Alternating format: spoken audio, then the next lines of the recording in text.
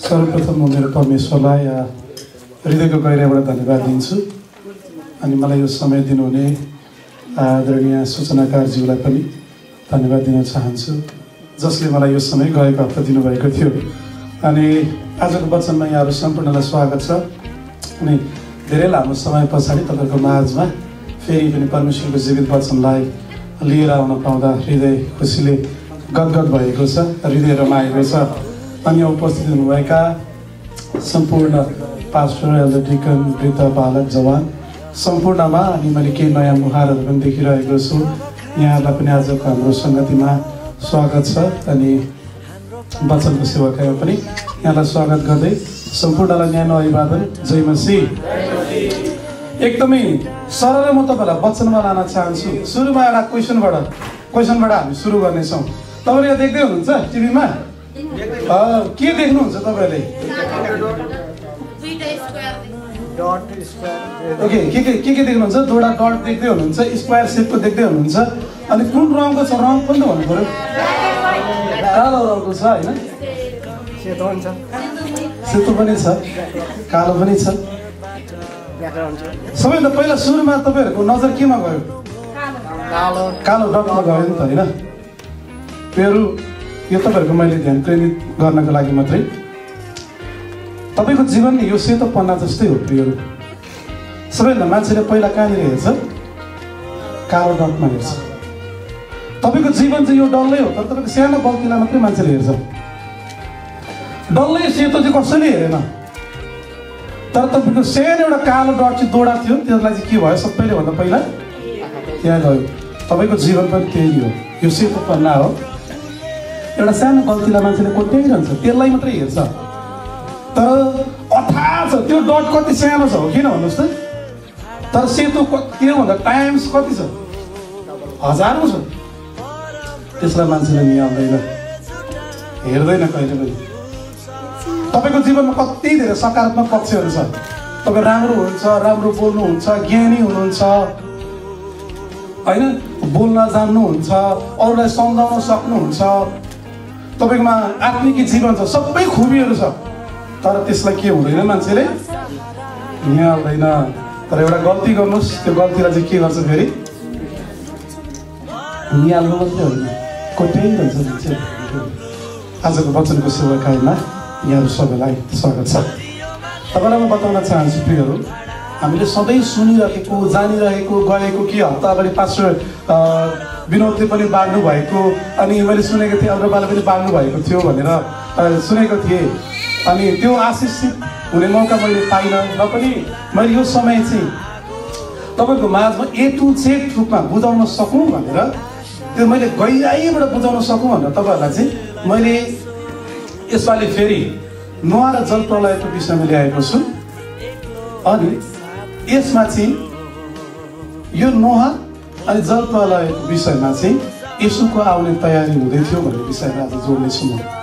ध्यान दिएर हेर्नुभयो त तस्बिर हेरेर मात्रै छल्लङ्गै बुझ्नुहुन्छ है त।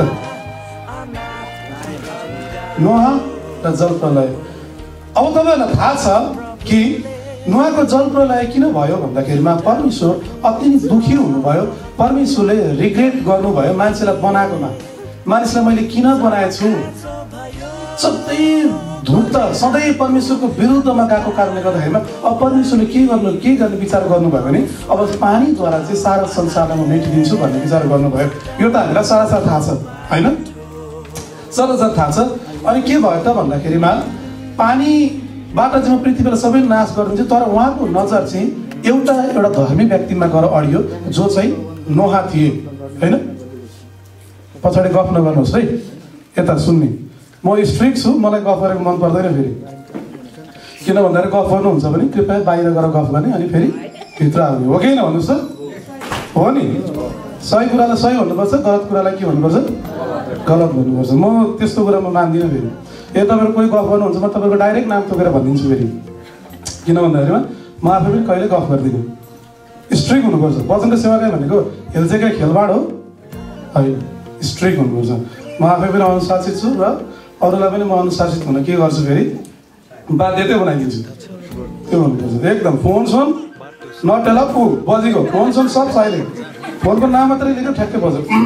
सब साइलेन्ट गर्ने हामी एकैछिन सुन्ने ध्यान दिएर ल फेरि धेरै कडा पनि भयो नभन्नु होला किन भन्दाखेरि म सही कुरालाई सही पनि भन्नुपर्छ होइन गलत कुरालाई गलत भन्नुपर्छ किन भन्दाखेरि कति मान्छेहरूले यो भन्ने कुरा आँट गरिरहेको हुँदैन क्या किन भन्दाखेरिमा आँट नगरेको कारणले गर्दामा तल लापरवाही भइरहेको हुन्छ हिल्सेक्रिय हुन्छ त्यो भएको कारणले गर्दाखेरिमा अब ब्याक टु द वचन के भयो त भन्दाखेरिमा अब परमेश्वरको नजर चाहिँ नोहामा गएर अडियो अनि नोहाद्वारा चाहिँ अब म पृथ्वीलाई फेरि नयाँ बनाउँछु भन्ने विचार गर्नुभयो म तर्सिनस गर्छु भन्ने विचार गर्नुभयो अब नोहाको कथा तपाईँले कहाँ पाउनुहुन्छ नोहाको कथा चाहिँ तपाईँले उत्पत्ति 6 अध्यायदेखि तपाईँले कहाँसम्म पाउनुहुन्छ 8 अध्यायसम्म तपाईँले 6 अध्यायदेखि 8 अध्यायसम्म तपाईँले स्पष्ट रूपमा सिर्फ 3 अध्यायमा छर्लङ्गै पाउनुहुन्छ कति अध्यायमा अरे सिर्फ 3 अध्यायमा तपाईँले छर्लङ्गै पाउनुहुन्छ आजको वचन नि तपाईँहरूले एक-एकवटा पोइन्ट ध्यान दिएर सुन्नुपर्ने हुन्छ है फेरि यो कुरा चाहिँ अन्तिममा गएर जोडिँदैछ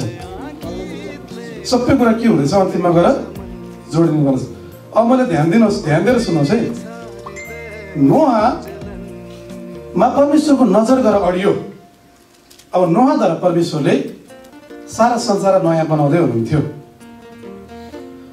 जब पानी पर्यो नोहामा गएर परमेश्वरको नजर अडियो नोहा को थिए त भने त्यो समयको सबैभन्दा सिपालु शिल्पकार थिए काठको काम गर्ने व्यक्ति थिए यस कारणले गर्दा परमेश्वरले के भन्नुभयो नोहालाई पहिले चाहिँ गोपेर एउटा काठको जहाज बनाउनु र त्यो जहाजबाट चाहिँ म सारा संसारलाई बचाउनेवाला छु तर नोहाको कुरा कसैले पनि सुनेन सबै मान्छे खानामै लाउनमा मोज मजामा विवाहहरू गरिरहेका थिए उनीहरू आफ्नो आफ्नो तालमा हिँडिरहेका थिए सबै कुराहरू गरिरहेका थिए तर नोहाले चाहिँ एकरो लागेर चाहिँ के गरिरहेको थियो एउटा जहाज चाहिँ बनाइरहेको थियो तर त्यो जहाज बनाउनको लागि जम्मा 75 वर्षभन्दा कम्ती लाग्यो तपाईँले देख्दै हुनुहुन्छ पहिलाको समयमा चाहिँ इजिप्सियनको पालामा चाहिँ त्यो तरिकाले क्युफिटहरू गरिन्थ्यो र अहिलेको समयमा हेर्ने आधुनिक समयमा हेर्ने भने 515 फिट लम्बाइ चौडाइ 88 फिट उचाइ 51 फिट तपाईँले देख्दै हुनुहुन्छ जहाजको होइन क्युफिटहरू यति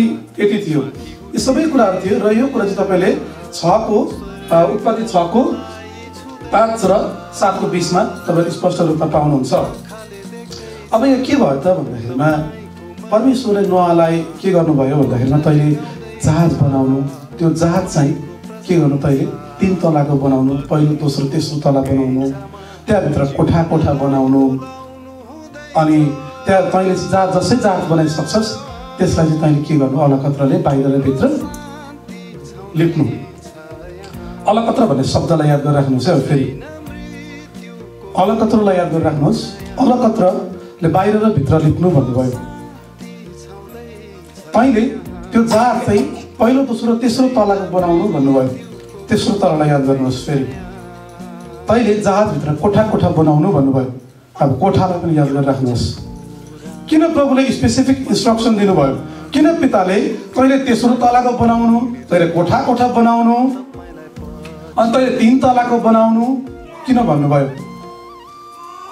अनि प्रभुले भन्नुभयो तैँले चाहिँ एक हात छोडेर त्यसमा झ्याल बनाउनु किन झ्याल बनाउनु भन्नुभयो अब झ्याल भन्ने शब्दलाई पनि याद राखिरहनुहोस् है खिर्की बनाउनु भन्नुभयो किन बनाउनु यसरी लाउनु भयो त भन्दाखेरिमा अहिले हामी बिस्तारै हेर्दै जानेछौँ अर्को हेर्नेछौँ जसै जहाज 75 वर्षमा बनिसक्यो अब परमेश्वरले पृथ्वीलाई सबै नाश गर्ने विचार गर्नुभयो जब परमेश्वरले पृथ्वीलाई नाश गर्ने विचार गर्नुभयो परमेश्वरले भन्नुभयो कि त तैँले सबै जीवित जन्तुहरूको भालेर पोथी तैँले के गर्नु जहाजमा ल्याउनु र तेरो सम्पूर्ण परिवार पनि जहाजभित्र के गर्नु आउनु अनि त्यसको ढोका चाहिँ म आफै थुनिदिनेछु अब याद गर्नुहोस् ढोका भन्ने शब्दलाई याद गरिराख्नुहोस् है ढोका परमेश्वरले म थुनिदिन्छु तैँले नथुन्नु भन्नुभएको थियो नोहालाई तैँले ढोका थुन्नु पर्दैन तर त्यो ढोका चाहिँ म थुन्छु तर सबैजना भित्र पस्नु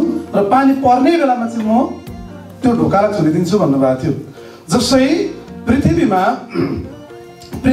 जब उहाँले पानी बर्साउन लाग्नु भएको थियो तब नोहा चाहिँ 600 वर्ष पुगेका थिए 600 वर्षको पुग्दाखेरिमा के भयो त भन्दाखेरिमा अब सबै वन पशुहरू सबै पालिने पशु घस्रने सबै जीवित जन्तुहरूको भालेपोथी गरेर जहाजमा आए अनि आइसकेपछि के गर्नुभयो त भनेर परमेश्वरले त्यो जहाजको ढोकालाई थुनिदिनु भयो। अनि जसै थुनिदिनु भयो 40 दिन 40 रातसम्म लगातार संसारमा के भइरह्यो? पानी परिरह्यो। अब 40 दिन 40 रातलाई पनि याद गरिराख्नुहोस्, धेरै कुरा छ है आज। 40 दिन 40 रातसम्म पानी परिरह्यो अनि जहाज पानीको माथि माथि माथि उचालिन लाग्यो। जसै पानीको माथि माथि उचालिन लाग्यो, जस्तो पहिला पृथ्वी पानीको आकारमा डल्लो थियो त्यही आकारमा फेरि फर्कियो। किन त भन्दाखेरिमा अब पृथ्वी चाहिँ 7 मिटरसम्म अग्ला अग्ला पहाडहरू पनि 7 मिटरसम्म के भयो? पुर्यो। सिर्फ एउटै मात्रै जहाज पानीको माथि थियो, अरू सबै पृथ्वी पानी मुनि थियो। अब याद गर्नुहोस् है, पानी मुनि थियो, सारा पृथ्वी पानी मुनि थियो, तर पानी माथि चाहिँ के हुँदै थियो? एउटा जहाजै मात्रै थियो, अरू केही थियो? केही थिएन। शून्यता थियो पृथ्वी। फेरि शून्यतामा वापस फर्क्यो, केही पनि थिएन। एउटा जहाजमा जति थिए, यो 515 फिटको लगभग 515 फिटमा कतिवटा घर बनिएला? 8-10वटा घर बनिएला। त्यतिको मात्रै लेन्थमा, त्यतिको जहाजभित्र जति थियो त्यति मात्रै थियो, अरू केही पनि थिएन। सारा संसार शून्यता भयो, डामाडोल, केही छैन। सिर्फ एउटा जहाज मात्रै खडा थियो। त्यो पनि सबैभन्दा अग्लो पर्वत पनि 7 मिटरसम्म चाहिँ डुबेको थियो। 7 मिटरसम्म डुबिसकेको थियो भने अब सारा संसारमा चाहिँ केही पनि थिएन। सिर्फ एउटा जहाजभित्र पसेका अरू केही मानिसहरू थिए। अनि के भयो त भन्दाखेरिमा सारा पृथ्वीका मानिसहरू चाहिँ सबै मरेर गए। के पालिने पशु, उत्पत्ति 7:21 के भन्छ? के पालिने पशु, घस्रने वन पशुदेखि लिएर दुनियाँ दिवाना सारा संसार मर्यो। तर माछा चाहिँ जीवित थियो। माछा त पानीमै हुन्छ। तर जीवित प्राणी जति र सारा पृथ्वी चाहिँ कहाँ थियो? पानी मुनि थियो। तपाईँलाई म बताउन चाहन्छु, एक बाल्टी पानी तपाईँले बोक्नु पर्यो भने सजिलो बोक्नुहुन्छ, सक्नुहुन्छ नि होइन? एक बकेट पानी बोक्नु सजिलो बोकिन्छ। 2 बाल्टी पानी पनि लगभग सकिन्छ। अलिक ठुल्ठुलो बाल्टीको पानी बोक्न अलिक निकै कठिन हुन्छ होइन? धेरै ठुल्ठुलो जर्किन बोक्नको लागि त अलिकति निकै मुस्किल पर्छ। अनि ठुल्ठुलो ड्रम त हामी के गर्न सक्दैनौँ? बोक्नै सक्दैनौँ। तर तपाईँ पानी मुनि स्विमिङ खेल्नु भयो भने तपाईँले फेरि कति पानी बोक्न सक्नुहुन्छ? हजारौँ टन पानी बोक्न सक्नुहुन्छ। समुद्रमा तपाईँ सट्टै पानीभित्र पस्नु भने के हुन्छ? पहिला त्यही पानी बाल्टीमा बोक्नलाई के हुँदै थियो? तपाईँलाई साह्रो पर्दै थियो। अब स्विमिङ खेल्दा स्वाटै पानीभित्र पस्नु भयो भने तपाईँको माथि हजारौँ टन पानी हुन्छ, तर तपाईँले कसरी बोक्न सक्नुभयो त भन्दाखेरिमा त्यही पानीसँग तपाईँले के गर्न थाल्नुभयो? खेल्न थाल्नुभयो। पापको सागर पनि यस्तै हो प्रियहरू। एक बाल्टी पानी बोक्न तपाईँलाई सजिलै गर्नुहुन्छ। एकचोटि झुट बोल्न के हुन्छ? हामीलाई सजिलै बोलिन्छ। अब 2-3 चोटि झुट बोल्दा के हुन्छ? फेरि अलिक कता टालटुल गर्न साह्रो पर्दै जान्छ। अलिक धेरै गर्दा साह्रो पर्छ। तर तपाईँले सधैँ झुट बोल्नु भयो भने तपाईँलाई फेरि के हुन्छ? बस्दै हुँदैन। तपाईँको माथि यति धेरै पानी छ, तपाईँलाई मतलबै छैन। जब तपाईँ पापमा खेल्न थाल्नुहुन्छ नि, तपाईँलाई मतलबै हुन छोड्छ। तर पहिलोचोटि पाप गर्दा निकै साह्रो पर्छ। अलिअलि साह्रो पर्दै जान थाल्छ। तर तपाईँ त्यसमै बानी भएपछि तपाईँलाई के हुँदैन? एउटा भनाइ छ नि अहिलेको चल्ती, बाल मतलब। तपाईँलाई मतलबै हुँदैन। जब तपाईँ पानीमा खेल्न थाल्नुहुन्छ, सारा संसार पानी मुनि थियो। सिर्फ एउटै जहाज मात्रै के थियो? माथि थियो। दिनहरू बित्दै गएपछि के भयो त भन्दाखेरिमा पृथ्वीमा लगभग 5 महिनासम्म त्यो जहाज चाहिँ माथि नि पानीमाथि तरिरह्यो। लगभग 6 महिनामा त्यो जहाज चाहिँ अरारत पहाडमा अडियो। जसै अरारत पहाडमा अडियो, पानी चाहिँ घट्न थाल्यो। तर पनि अडिन त अडियो जहाज, तर पनि सारा पृथ्वीभरि अब के थियो? पानी नै पानी थियो होइन? जहाज अडिन त अडियो, अडिने बित्तिकै सबै कुरा स्वाटै पानी सुक्यो भन्ने त हुँदैन। त्यहाँ त अझै कति धेरै पहाडमा पो अड्किएको हो। तल जमिनको मुनि त के छ? धेरै गहिरो छ। अरनोत पहाडमा त अडियो, अडिसकेपछि के भयो त भन्दाखेरिमा नोआले एउटा विचार गरे, अब एउटा म कागलाई उडाइदिन्छु, वा कतै झारजङ्गल छ भने त यो काग बसिहाल्छ, चुच्चोमा केही चेपेर ल्याउला भनेर त्यो आशाले एउटा कागलाई उडाइदिए। काग पनि याद गर्नुहोस् है फेरि, अब त्यो कागलाई याद गर्नुहोस्, नोआले आफ्नो झ्याल खोले त्यो पनि याद गर्नुहोस्।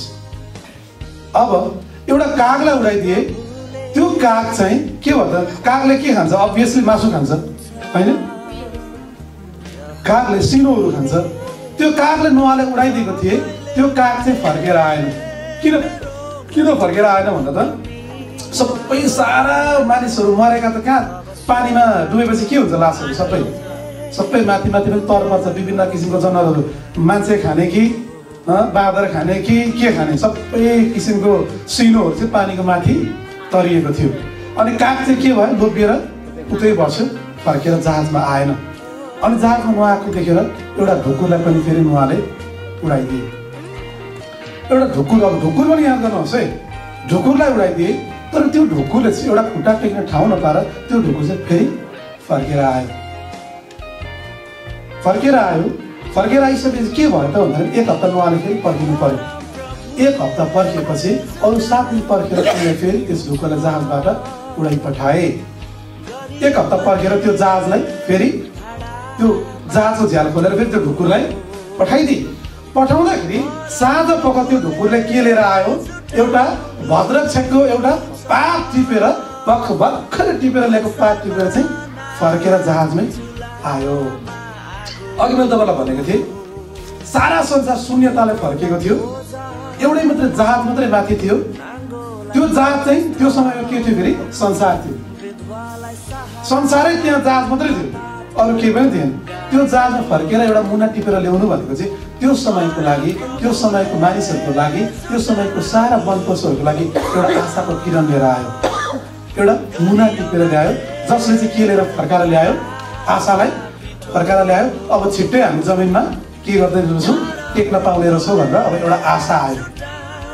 याद गरिराख्नुहोस् है, ढुकुर, भद्रक्षको मुना, आशाको किरण फर्केर आयो। याद गर्नुहोस् सबै कुराहरू।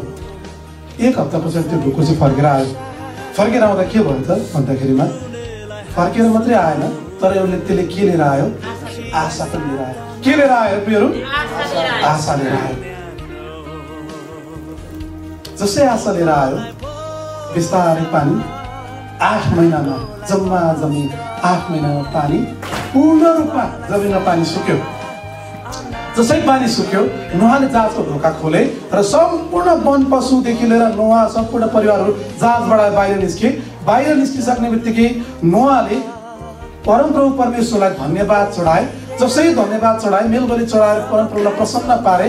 जब परमेश्वरले यो कुरा देख्नुभयो अनि परमेश्वरले इन्द्रेणीलाई आकाशमा लगाउनु भयो र भन्नुभयो, अब उपरान्त म संसारलाई फेरि कहिले पनि पानीबाट नाश गर्ने छैन। यसको मतलब के हो त, अर्को पालि चाहिँ डाइरेक्ट आगोबाट, पानीबाट थियो पहिला, अब त डाइरेक्ट आगोबाट। सो त हाम्रो कन्सेप्ट के भयो, अब परमेश्वरले म फेरि कहिले उपरान्त पानीबाट नाश गर्ने छुइनँ भन्नुभयो। यसको मतलब अर्को पालि चाहिँ के गर्नु हुने रहेछ, आगोबाट पक्कै पनि ल्याउनु हुने रहेछ। अभियसली प्रकाशको पुस्तकले अर्को पालि चाहिँ आगोबाट संसारलाई न्याय गर्नुहुन्छ। इन्द्रेणी लगाउनु भयो, अबदेखि म उपरान्त कहिले पनि संसारलाई पानीबाट नाश गर्ने छुइनँ। अब नयाँ नियममा जाउँ। नोआ र येशूको विषयमा अब हामी हेर्छौँ। मैले लगभग सकिसकेँ, मैले पुरानो नियममा मैले क्लोज गरिसकेँ। अब हामी हेरौँ नयाँ नियमलाई। सबैभन्दा पहिला नोआ को थिए, एउटा काठ मिस्त्री सिकर्मी थिए। येशू पनि को हुनुहुन्थ्यो, को हुनुहुन्थ्यो, येशू सिकर्मी हुनुहुन्थ्यो। येशू पनि, येशू काठको काम गर्नुहुन्थ्यो।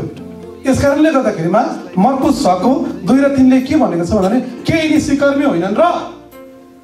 किन भन्दाखेरिमा बकाइदामा येशूले 12 वर्षको उमेरदेखि 17 वर्षको उमेरसम्म काठको काम गर्नुभयो भन्ने मर्कुसको पुस्तकमा तपाईँले पाउनुहुन्छ। नोआ पनि काठ को काम गर्नलाई निपुण थिए, यसु पनि को हुनुहुन्थ्यो काठको काम गर्नलाई निपुण हुनुहुन्थ्यो। यसु पनि सिकर्मी हुनुहुन्थ्यो। अब मेल खाँदैछ, यसु पनि सिकर्मी हुनुहुन्थ्यो। याद गर्नुहोस् ल, अघि मैले तपाईँलाई भनेको थिएँ अलकत्रलाई याद गर्दै गर्नुहोस् भनेर। त्यो समयको जहाजलाई नोआले अलकत्रले बाहिर र भित्र लिपे। यसुले क्रुसलाई यसुको रगतले के गर्नुभयो? लिप्नुभयो। किन जहाजमा अलकत्र लगाइएको भन्दाखेरिमा पानी भित्र नपसोस् भनेर हो नि त, होइन र?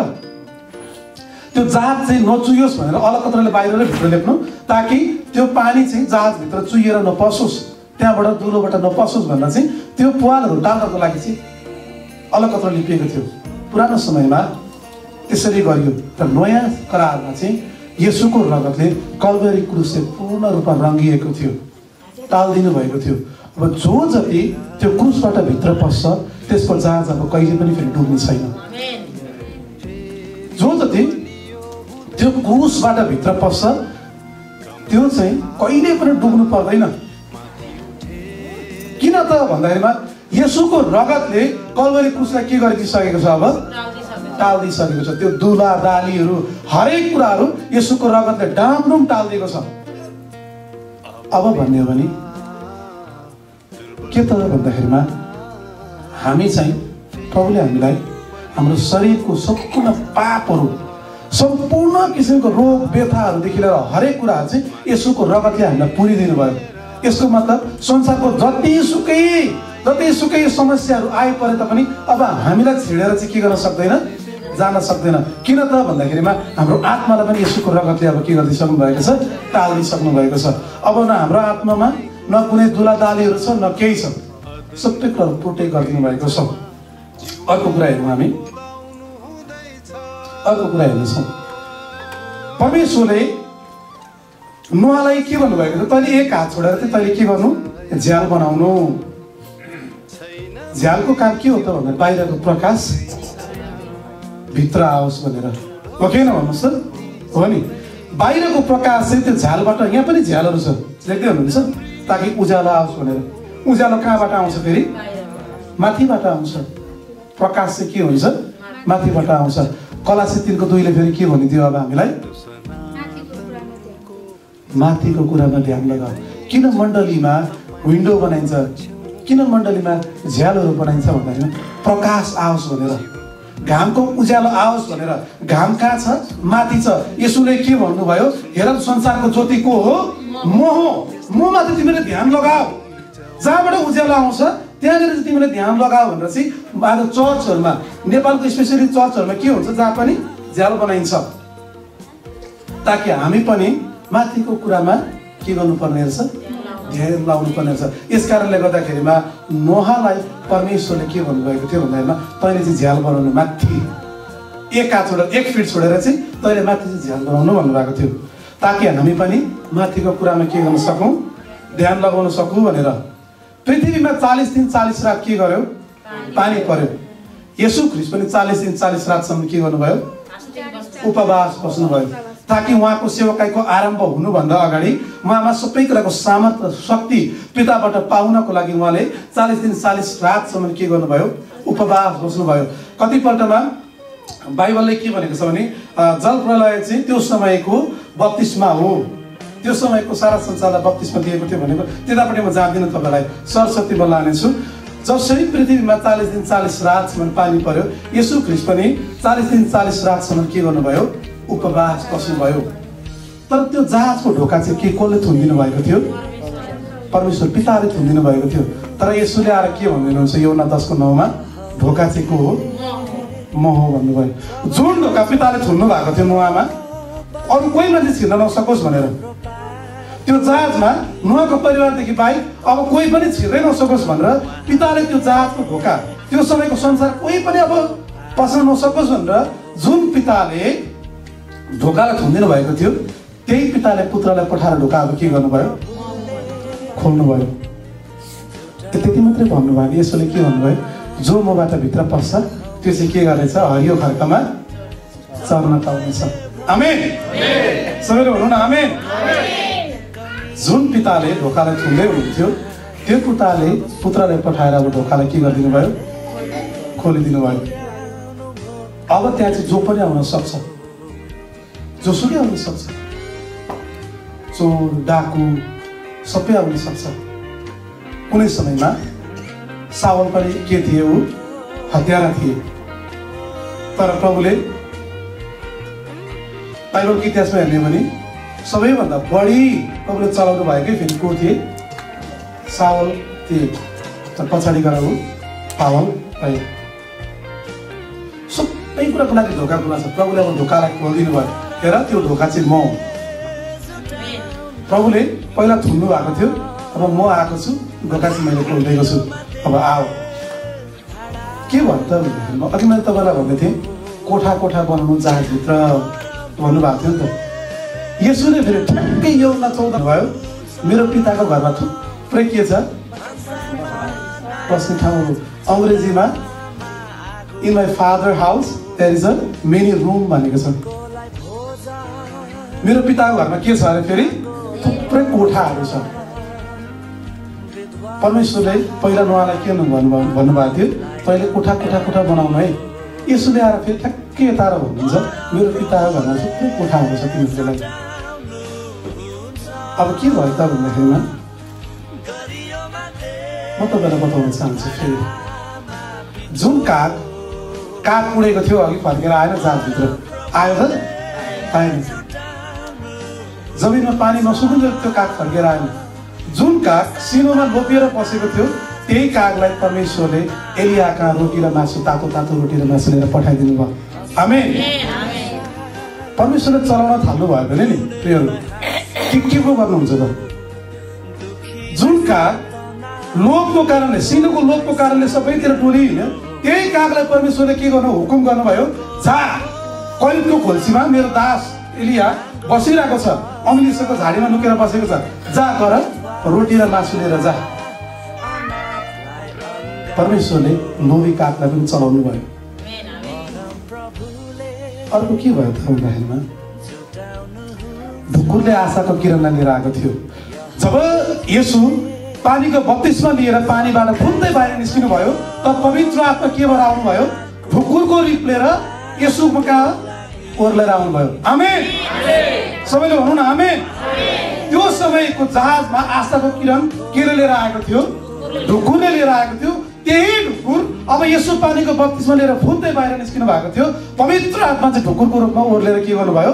येशूमाथि आउनुभयो र भन्नुहुन्छ यिनी चाहिँ मेरो प्रिय पुत्र हुन्, यिनीसँग म प्रसन्न छु। हालेलुया। त्यो ढुकुरले भद्रक्षको एउटा पातलाई लिएर आएको थियो। त्यही ढुकुर फेरि एउटा आशाको किरण लिएर येशू कहाँ ओर्लेर आयो। हालेलुया। अन्तिममा म तपाईँलाई बताउन चाहन्छु जुन पानीले सारा संसारलाई डुबाएको थियो येशू ख्रीष्ट त्यही पानीमाथि के गरिदिनु भयो? आमेन। सबैले भन्नु न। जुन पानीले सारा संसारलाई के गरेको थियो त्यही पानीमाथि येशू ख्रीष्ट के गरिदिनु भयो? हिँड्नु भयो। हिँड्नु मात्रै भएन तर पत्रुसलाई के गर्नु भयो? आऊ मसँग हिँड्न। प्रियहरू म तपाईँलाई बताउन चाहन्छु यो समयमा यो पोइन्ट आउट गर्ने ओके यो टिभीमा चाहिँ पोइन्ट आउट नहुँदो रहेछ। ओके यतापट्टिको जहाजमा ढोका थुनिसकेको थियो तर यतापट्टिको जहाज पछाडि देख्दै हुनुहुन्छ त्यो जहाजमा चाहिँ के थिएन? ढोका थिएन। प्रभुले चाहनु भयो भने तपाईको जत्रो सुकै तपाईको नजिक छाल बनेर आउँदैछ नि त्यो छाललाई पनि के गरिदिनुहुन्छ? थाम्न सक्ने प्रभु हुनुहुन्छ। यो पत्रुसले प्रभु म तपाईसँगै आउन चाहन्छु, मलाई आज्ञा दिनुहोस् भन्दा यसरी के भन्नुभयो? आऊ। जब पत्रुस हिँड्दै थिए परबाट ठुलो छाल आइरहेको थियो। पत्रुसले के गरे? डराए। ल मलाई छालले डुबाउँछ कि क्या हो? जसै पत्रुस डुबे प्रभु मलाई बचाउनुहोस् भने येशूले पत्रुसको हात समात्नु भयो र माथि निकाल्नु भयो र जहाजमाथि चढ्नु भयो र सारा छाललाई शान्त पार्नु भयो। चल्दै गरेको हुरीलाई थाप्न सक्नुहुने प्रभु सम्झना गर्नुहोस् एकचोटि। बतास, छाल, समुद्रलाई उहाँको मुठीमा लिएर हिँड्ने हाम्रो प्रभु। आमेन। तपाईँलाई चलाउनु भने प्रभुले कसरी चलाउनुहुन्छ विचार गर्नुहोस्। जुन बतासलाई प्रभुले थामी भन्दा थामिन्छ, मान्छ, जुन छाल रोकिजा भन्दा रोकिन्छ, त्यस्तो सारा पृथ्वीलाई डुबाउने पानीमाथि त येशू ख्रीष्ट हिँडिदिनुहुन्छ। हाम्रो प्रभु कति महान, हाम्रो प्रभु कति शक्तिशाली प्रभु हुनुहुन्छ। उहाँको अधीनमा त हुरी, बतास, छाल, समुद्र, मृत्यु धरि उहाँको के छ? बसमा छ। हालेलुया। परमेश्वरले भन्नुभएको थियो तैँले जहाज चाहिँ 3 तलाको बनाउनु। येशू ख्रीष्टले 3 दिनमा चिहानलाई के गरिदिनु भयो? रित्तो बनाइदिनु भयो। आमेन। सबै कुरा अलाइनमेन्टमा थियो। तैँले जहाजलाई 3 तलाको बनाउनु, तैँले त्यसपछि सबै भर्नु। प्रभुले त्यही 3 दिनमा चिहानलाई के गरिदिनु भयो? रित्तो बनाइदिनु भयो, ढोका खोलिदिनु भयो, मृत्युमाथि विजय ल्याइदिनु भयो। सारा मानिसहरू माथि उहाँले फेरि पनि एकचोटि विजय ल्याइदिनु भयो। हालेलुया। म तपाईँलाई उदाहरण दिन चाहन्छु। यहाँ के देख्दै हुनुहुन्छ उदाहरणमा? गाई छ, अनि के छ? किल्लामा गाई के गरिएको छ? बाँधिएको छ। म तपाईँलाई बताउन चाहन्छु, जबसम्म यो गाई किल्लामा रहन्छ, डोरीले दाम्ला बाँधेको रहन्छ, यहाँभित्र के छ फेरि? स्वतन्त्र पनि छ। त्यो गाई वरिपरि के गर्न सक्छ? चल्न सक्छ, घुम्न सक्छ, वरिपरिको ऊ खान सक्छ। त्यति मात्रै होइन, उसको मालिकले उसलाई के गरिदिन्छ फेरि? मिठो मिठो खानेकुरा पनि त्यही ल्याइदिन्छ, टाइममा पनि ल्याइदिन्छ। सही कुरा हो, टाइममा पनि आउँछ र के हुन्छ? मिठो मिठो खाना पनि पाइन्छ। तर यदि तपाईँ चाहिँ यो दाम्लोबाट भुस्केर जानुभयो भने कुन बेला खाना पाइन्छ, कुन बेला खाना पाइँदैन। अर्काको बारीतिर पस्नु भयो भने ढुङ्गाको फेरि के पनि हुन्छ? ढुङ्गा पनि खाइन्छ। फेरि अर्काको बारीमा पस्यो भने कति बेला झटारो आउँछ, डन्ठाले ढाडमा भाँचिने गरी हान्छन् पनि। हो कि न भन्नुहोस् त? हान्छ नि। यो किल्ला चाहिँ नि प्रिय, यो किल्ला को थियो होला भन्दाखेरिमा नि म तपाईँलाई बताउन चाहन्छु, यो किल्ला चाहिँ येशू हुनुहुन्छ। यो दाम्लो चाहिँ के हो त भन्दा डोरी चाहिँ नि, यो दाम्लो चाहिँ परमेश्वरको के हो? वचन, यानि कि यो बाइबल हो। अनि यो गाई चाहिँ को हो त भन्दा, यो गाई चाहिँ तपाईँ र म हो, हामी हौ। जबसम्म येशूलाई हाम्रो किल्ला बनाएर, वचनलाई हाम्रो डोरी बनाएर जबसम्म यसको अधीनमा रहन्छौँ, तबसम्म हामी के हुन्छौँ? सुरक्षित रहन्छौँ। टाइममा खाना पाइन्छ, स्वतन्त्र पनि छ, हामी वरिपरि घुम्न पनि पाउँछौँ, स्वतन्त्र पनि छ, सबै कुराहरू छ। जबसम्म यो किल्लामा रहन्छौँ, वचनको अधीनमा रहन्छौँ, तबसम्म हामी सुरक्षित छौँ। तर यदि हामी यो दाम्लोबाट खुस्केर गयौँ, के हुन्छ फेरि? कति बेला टायरको मुनि आइपुगिन्छ, ट्रकको टायरको मुनि टुङ्गो हुन्छ, हुँदैन। कुन बेला यो ट्रकको टायरको मुनि आइपुगिन्छ पत्तो हुँदैन। अब यताको गाईलाई तपाईँले हेर्नुहोस्, के छ? हष्टपुष्ट छ। अब यो गाईको हेर्नुहोस् त के छ? करङ मात्रै छ। जब दाम्लोबाट खुस्केर जाइन्छ, न खानाको ठेगान, न बस्नको ठेगान, केही छैन। अब यो कति बेला गाईहरू ट्रकको टायरको मुनि आइपुग्छ, टुङ्गो पनि छैन। मृत्यु चाहिँ के छ? नजिकै छ। न खानाको टुङ्गो, न बस्नको टुङ्गो, केहीको टुङ्गो छैन। यदि हामीहरू चालक चाहिँ, यदि हामी येशूलाई, उहाँलाई चाहिँ किल्लाको रूपमा थपना मात्रै गर्ने, तर डोरी वचनलाई पनि बेला बेला सुने बाहिर फेरि हिँडिरह्यो भने के भयो फेरि? हाम्रो जीवन पनि लथालिङ्ग, केही भएको छैन हाम्रो जीवनको। शैतानले हामीलाई सजिलै मृत्युको नजिक पुर्याउन सक्छ। हो कि न भन्नुहोस् त? यो गाई लुते देख्दै हुनुहुन्छ नि, लुते छ, टेन्सन छ, खानु पाउनु छैन, बस्न पाउनु छैन, केही छैन। अब के भयो त भन्दाखेरिमा नि, जब अब्राहमले इसाकलाई बलिदान चढाउनको लागि बलिदानको माथि राखे, दाउरा माथि राखेर छोरी उठाउन आँटेको थिए। उठाउन आँट्दाखेरिमा स्वर्गबाट चाहिँ हपारेर परमेश्वरले के भन्नुभयो भने अब्राहम अब्राहम त्यो तेरो छोरोमाथि तैँले के नगर, हात नउठा। त्यति मात्रै के भन्नुभएको थियो, अब्राहमले यसो आँखा उठाएर हेर्दा उतापट्टि के थियो, एउटा भेडा झाडीमा सिङ उनिएर के गरिरहेको थियो, पड्किरहेको थियो। बत्तिसमा दिने यौनाले पनि फटाफट बत्तिसमा दिइरहेको थियो, बत्तिसमा दिइरहेको थियो। बत्तिसमा दिने क्रममा दिनहरू बित्दै थियो। एक दिन त यसो आँखा उठाएर हेरेको त यसो के गर्दै हुनुहुँदो रहेछ, परबाट आउँदै हुनुहुँदो रहेछ। यसो चाहिँ को हुनुहुन्थ्यो, त्यही थुमा हुनुहुन्थ्यो जुन थुमालाई अब्राहमले आँखा उठाएर हेर्दा देखेका थिए। त्यही थुमालाई चाहिँ अब 32 दिने यौनाले आँखा उठाएर हेर्दा त यसो त के गर्दै हुनुहुन्थ्यो, पुरा झाडीमा सिङ अड्किरहेको थियो। 32 दिने यौनाले हेर्दा पनि यसो त के गर्नु भएको छ, लोमो लोमो आफूतिर आइरहेको थियो। छट्टै त्यो मात्रै देखे, आँखा उठाएर यसोलाई मात्रै देखेको थिए। यौनाले के भने त भन्दाखेरिमा हेर के भनेको छ, संसारको पाप उठाइलाने परमेश्वरको थुमा। आमेन। आँखा उठाएर चाहिँ हेर्न सिक्नुपर्छ है। फेरि जब हामी समस्यामा हुन्छौँ, हरेक कुराको उयसमा हुन्छ नि, आँखा उठाएर हेर्न सिक्नुपर्छ। अब्राहमले आँखा उठाएर हेर्दाखेरि भेडालाई देखे। 32 दिने यौनाले यस्तो आँखा उठाएर हेरेको त को रहेछ, यसो एउटा थुमा त पुरा भेडाको सिङमा अड्केको जस्तै, त्यत्रो हुलमुलमा, त्यत्रो मानिसहरूको झाडीमा यसो एकजना मात्रै थुमा हुनुहुन्थ्यो जो चाहिँ आफूतिर आइरहनु भएको थियो। र 32 दिने यौनाले झट्टै चिने, ऊ अब संसारको पाप उठाइलाने उहाँ चाहिँ बलिदान हुँदै हुनुहुन्छ। म तपाईँलाई अन्तिममा बताउन चाहन्छु प्रियहरू, अन्तिममा बताउन चाहन्छु, पुरानो समयमा संसारलाई नयाँ तरिकाले चलाउनको लागि भनेर नुहाबाट एउटा जहाजलाई पठाउनु भएको थियो। संसार बाँचोस् र संसारले नयाँ रूप लियोस् भनेर। अब नयाँ समयमा अब फेरि त्यही जहाजलाई एक्चुअली प्रभुले पठाइदिनु भयो। हालेलुया। त्यो जहाज चाहिँ को हुनुहुन्छ, येशू हुनुहुन्छ। पुरानो समयमा काठबाट बनिएको एउटा जहाजलाई पठाइदिनु भएको थियो ताकि संसारले नयाँ रूप लियोस् र संसार अब बाँचोस् भनेर। अब त्यही जहाजले परमेश्वरले फेरि एकचोटि पठाउनु भयो येशूको रूप लिएर। हालेलुया।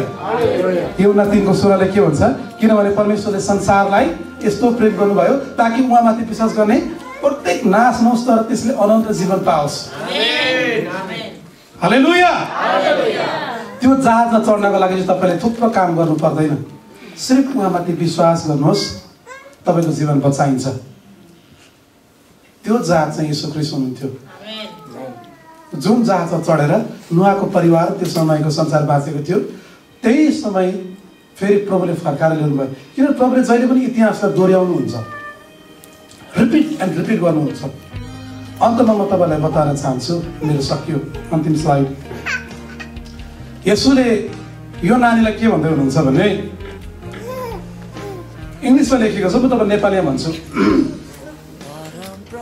तिमीसँग के छ नानी, त्यो मलाई देऊ र तिम्रो लागि मैले त्यो भन्दा पनि असल राखेको छु भन्नुभयो। तर यो नानीले के भन्नु, तर म यसलाई प्रेम गर्छु, यसलाई म कसरी तपाईँलाई दिनु, यसलाई म प्रेम गर्छु। तर वास्तवमा हेर्ने हो भने त्यो नानीको भन्दा धेरै गुणा ठुलो बुढिया चाहिँ कसले पुगेको छ, यसोले पुग्नु भएको छ। प्रियहरू, तपाईँले माग्नुभन्दा अगाडि प्रभुले तपाईँको निम्ति धेरै ठुलो इनामहरू राखिदिनु भएको छ।